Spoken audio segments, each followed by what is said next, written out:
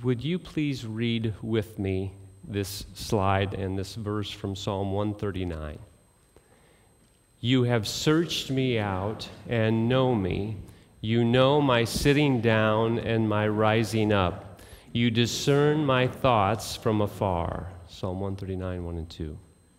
Isn't it amazing that God knows what you're thinking right now? And what I'm thinking right now? Oh yeah, the smiles are coming out. What are you thinking about? Amazing, isn't it? The weight of your life this week, if it was tough, He knew it. The goodness that you experienced, like at prom last night, He knows it. He knows what you struggle with. He knows your joy. He knows your attitude. He knows if you're thinking about lunch right now. He knows. I know too, because I see you looking at your watch. God is amazing. He is all-knowing. He's all-powerful. And He is concerned about what goes on in here. In here and in here. He's concerned about that.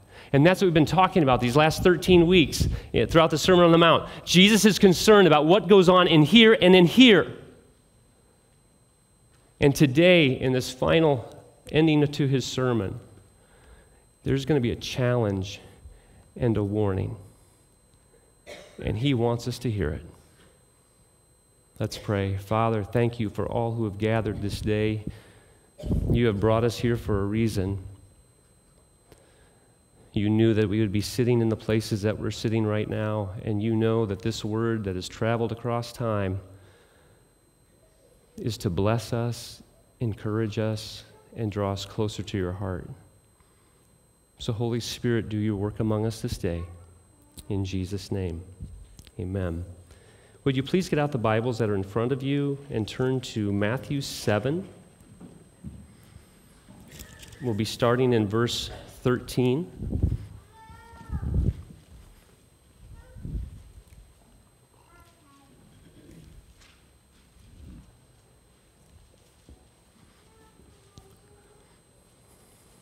I'm going to be reading a lot of Scripture today, so if you'd please follow along, and I just encourage you to leave your Bibles out as well as we go through the message today.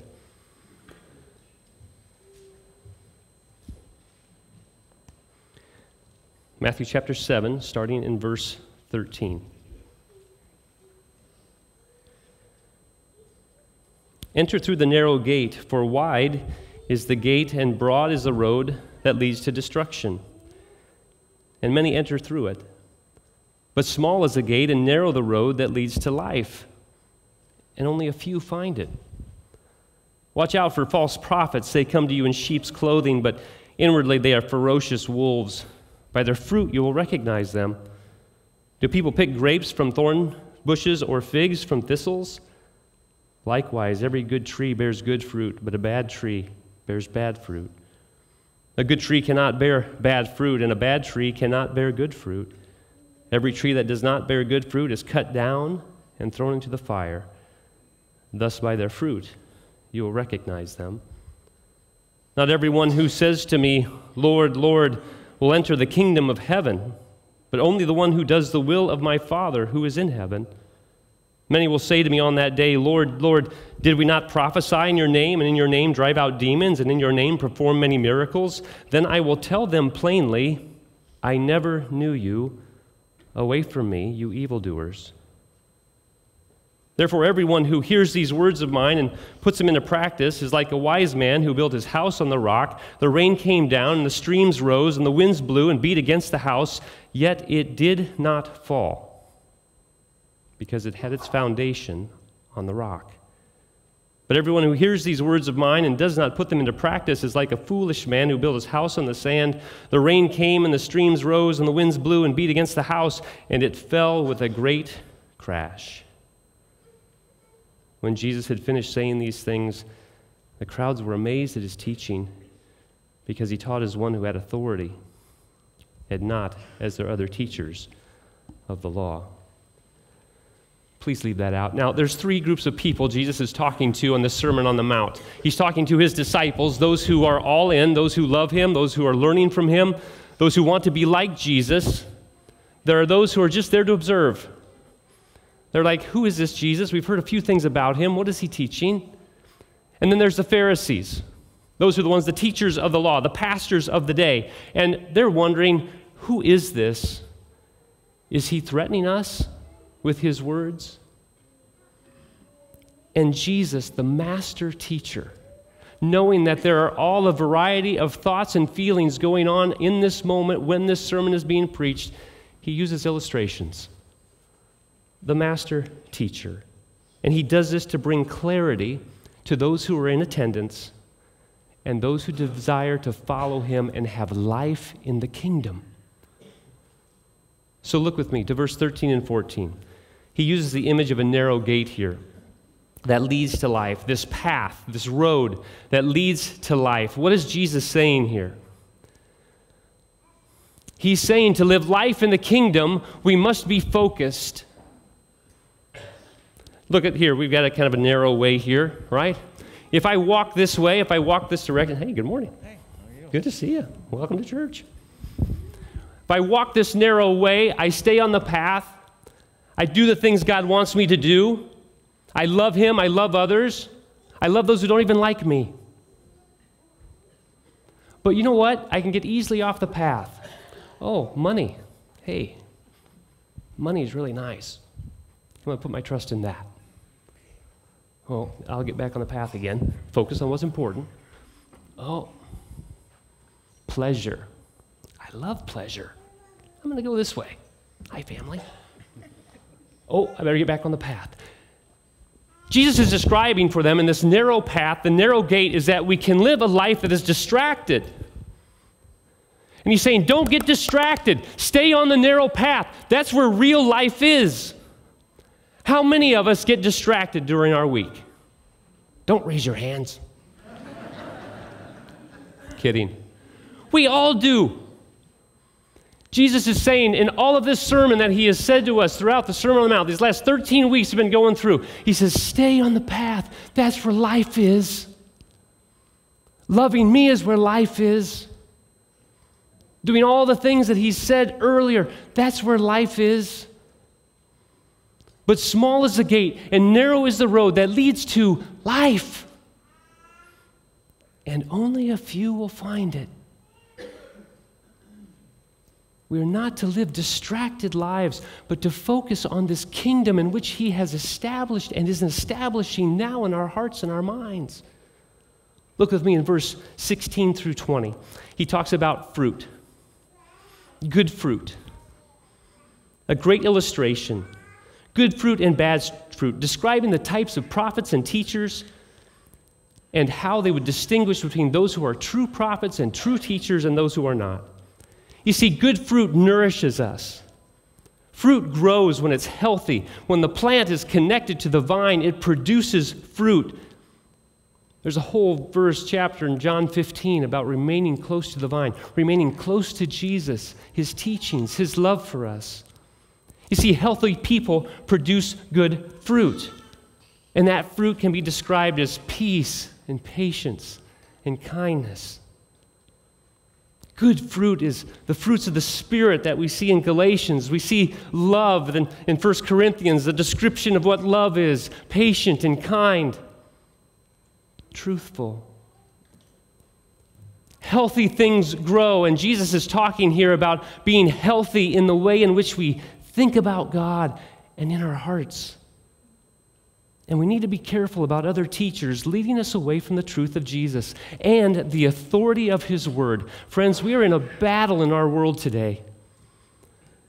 The word of God is our authority for life, to live the real life, the life in which God intended us to when he gave us breath in our lungs.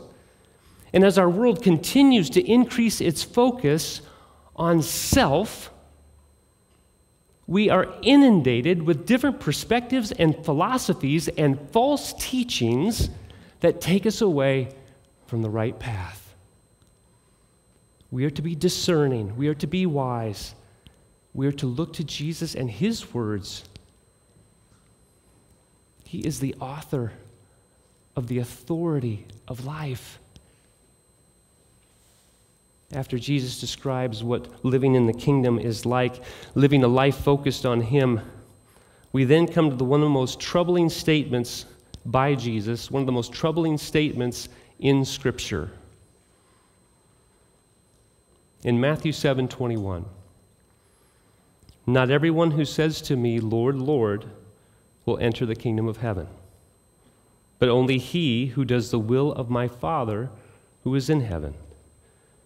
Many will say to me on that day, 'Lord, Lord, did we not prophesy in your name, and in your name drive out demons and perform many miracles?' Then I will tell them plainly, 'I never knew you. Away from me, evildoers.'" Now, if you're engaged with me right now, this is a troubling statement. If you're engaged right now in this moment with the Spirit of God with us, this is a troubling statement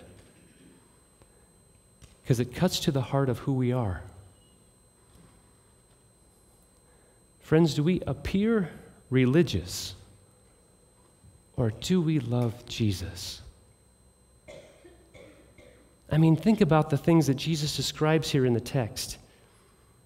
You would think they're believers, right? I mean, they perform miracles. They drove out demons. And Jesus says, "I never knew you." What is he saying here?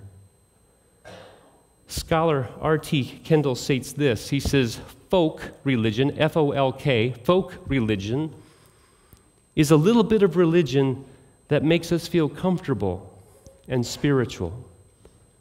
But it does not change our lives or show us how to die. It keeps us in our comfort zones. Every generation has its own brand of this type of religion. The main ingredients are smugness, self-satisfaction, and superiority. It's whatever helps us avoid pain or inconvenience in the here and now. It's having a form of godliness, but denying its power. Teaching may sometimes be fairly sound, but it doesn't disturb us enough in our lifestyle. You know, we see in other scripture texts, Jesus is so hard on those that are part of the religious establishment that focus on the outward appearance instead of an inward transformation. Yes, we are to be salt and light. We are to be active for Christ in the world in our words and our deeds. But we are to constantly challenge our perspective and actions in the world as we move from a self-focus to an outward focus because our foundation is in Jesus. Friends, what is Jesus asking you to change in your life today? What is he asking me to change in my life today? Is he asking me to change how I think or act? What sin are we battling with in our lives that we might be losing to it? And he's saying, trust me. You see, Jesus desires followers that follow him with their hearts. They desire what he desires, not a bunch of religious rule followers that judge other people. He wants to see real fruit in our lives. And another question that stems from this one is, who's saved? Who is saved to eternal life? Can we be assured of our salvation? For those that approach Jesus and call him Lord, they did many good things in his name. If we look at this seriously, it gets a little confusing. Scholar Burke Parsons states this. He says, it's a significant question, and it's not as simple as we would want to make it, because we have to deal not only with the lacking assurance that people may feel of salvation and eternal life, but also a false assurance that people may have with eternal life. We could say that both are problems, but I'd actually suggest that false assurance of salvation is, in some ways, a bigger problem. Parsons goes on to say there are people who think they are Christians, and they're actually not. They go through a lot of the motions, and they do the rest of things that they're supposed to do, but they're not resting in Jesus and his work for them. Parsons goes on to say, that's the warning that we hear in Matthew 7. There will be many who come to him that day, he says, but I will never know you. But if we look at the text in Matthew 7, 21 through 23, he says their focus was on what they were doing for Christ, not on what Christ did for them.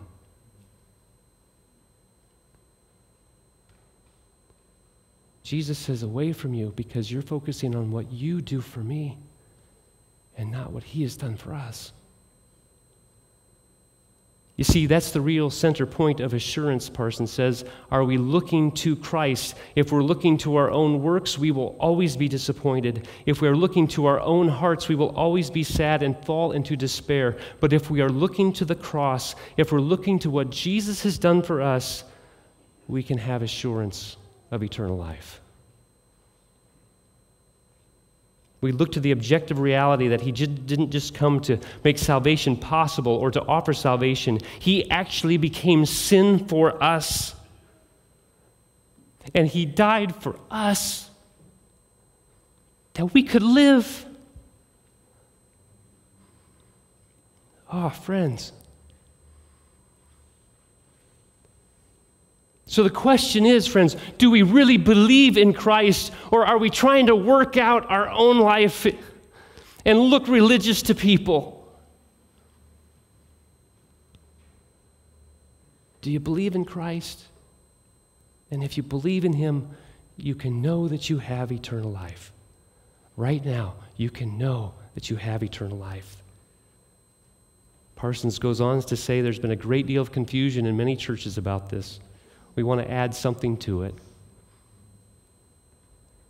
But of course, friends, the reality is that if we have a real faith, if we really believe, fruit will be produced. If there's no fruit, then there's no real faith. But if there's real faith, there's real repentance, and there's real fruit in our lives. So then Jesus, the master teacher, goes back, right? And he shows another illustration. And here it is, the house on the rock. What's he saying here? He's saying everything's dependent on me. Put your house on the foundation of me. Isn't that beautiful how he starts out this passage with the illustrations? Then he goes to this really difficult, challenging passage, and then he reiterates again by saying, rest in me. Rest in me. Jesus addresses these varieties of people. He addresses us today with the illustrations in the sermon to make it clear. In doing so, he reminds us that there's no middle ground when it comes to faith in Christ. People either will or will not respond to him in faith. And for those who respond, the words lead to life, to fruit, a sturdy foundation that when we have difficulties in this life, we can remain free in him, despite the pain we endure. These words by Jesus on the Sermon on the Mount challenge them, and they challenge us today to examine our inner life with God. Do we trust him? Are we obedient to him? Are we dying to our selfish desires every day? Are we battling our sin? You know, I met with a friend this week, and I was sharing as a confession time, and I was kind of sharing my sin. So this is what I struggle with. And after I shared it, he looked at me, he goes, oh, so you still need Jesus?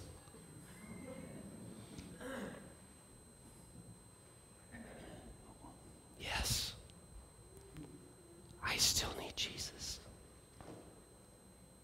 Do you? That was a great word. It was a great reminder to me. We always need Jesus, and we convince ourselves or are prideful enough to think that we don't.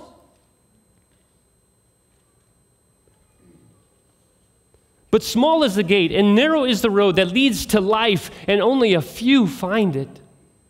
True life, not distracted life, not an angry life, not a life that's dependent upon our own good works, but a life that bears fruit for Christ.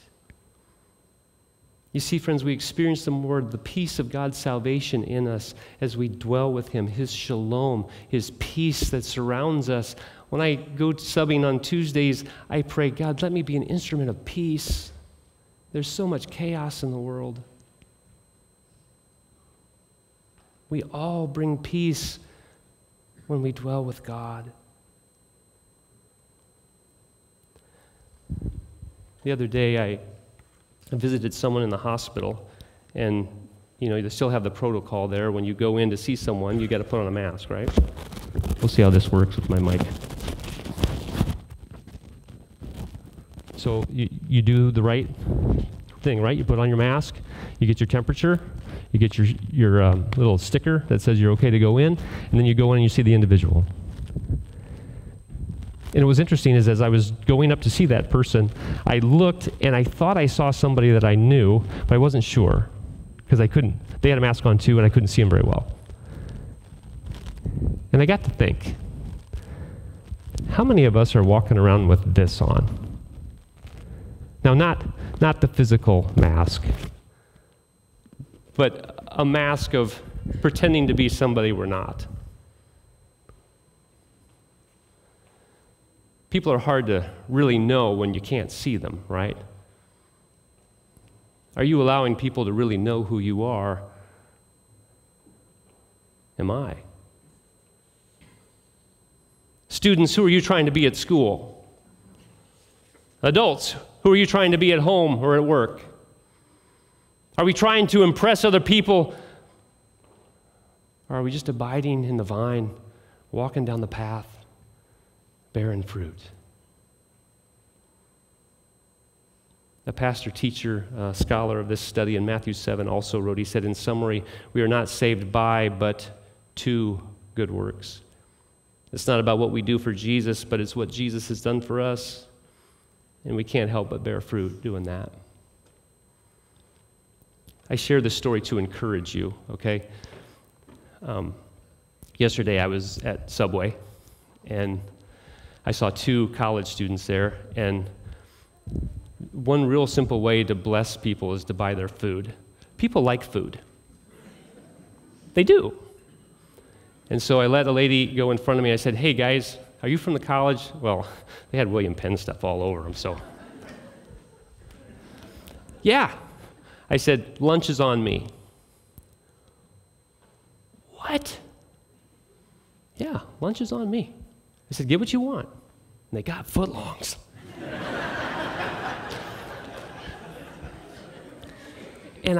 And so we go up there, and so now I'm thinking I'm in line, right? And I'm like, okay, I got to say something. I got to say why I did this. This wasn't just me, because this was Jesus, because I would like to keep that money.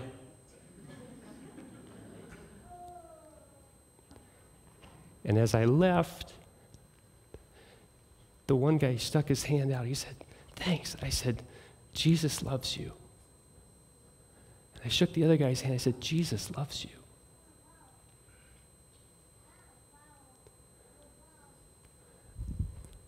Now, I don't say that. I say that to encourage us to be thinking, to look. You can make a difference, and you can proclaim the goodness of Jesus by buying somebody lunch. And I know that people do that in here because I've seen it and I've heard it. Yesterday, people handed out Easter cards at Fairway and Hy-Vee and gave money to people while they gave them the Easter card. What? Generosity, friends. It is the apologetic of our day, as one scholar said. How we are generous to other people is a way in which we will witness for Christ. Some things for us to think about. Do we act more godly than we are? What consumes your thoughts and my thoughts every day? And is Jesus our foundation, or are we trying to win his approval? May we live this week in the kingdom. I'd like to finish this series, a great book by Bobby Schuller called Happiness According to Jesus. I just want to read what he had to say. This will tie up this 13 weeks for us. He talked about having a chance wherever we go, a chance for us to be a witness for Christ, to live out these words. He said, this is my chance. Going to be at the pharmacy waiting for your medicine, and someone else cuts in line in front of you, that's your chance to be Jesus. It's your chance to love that guy, to encourage him. He's sick and he needs help too. You have a dear friend who's in the hospital and you're going to be busy and you're not going to know when to find time. He says, this is your chance. Somebody's going to lash out at you in anger. This is your chance. Always a chance to respond in the way of Jesus. Every day is an opportunity to do what Jesus taught. It's never easy, but always fulfilling. Jesus has a way of living. He wants us to be the light of the world. He wants us to relent from our anger. He wants us to put our family first. He wants us to stop lying. He wants us to love our enemies. He wants us to care for those who speak badly about us. He wants us to care for the needy, those who are hungry, those who are thirsty. He wants us to care about justice and not to do it for our own glory, but to do it for others. He wants us to be a praying people who pray simply and pray because we know that God is listening. He wants us to be a fasting people. He wants us to be people who stop worrying, who don't think with concern about tomorrow or regret yesterday, but live today in the easy rhythms of grace on the path. He wants us not to store up for ourselves treasures on earth where moths and rust destroy, but to store up real heavenly treasures that we can access today and it never goes away. He wants us to stop judging people, to stop shoving religion down people's throats. He wants us to know that if we need something, we can simply ask him. Jesus is going to come. He is going to deliver. We know that we serve a good God, and there is a way of living and a way of doing, and we're going to do it. Friends, this week, may we participate in God's kingdom in our hearts and our minds to honor him. Let's pray. Father, thank you for your goodness. Thank you for your grace. Thank you for your word to us. Though challenging, it draws us closer to the heart of who you are. Thank you for your truth. Thank you that you are the way, the truth, and the life. So, Father, we love you. We celebrate you. In Jesus' name, amen.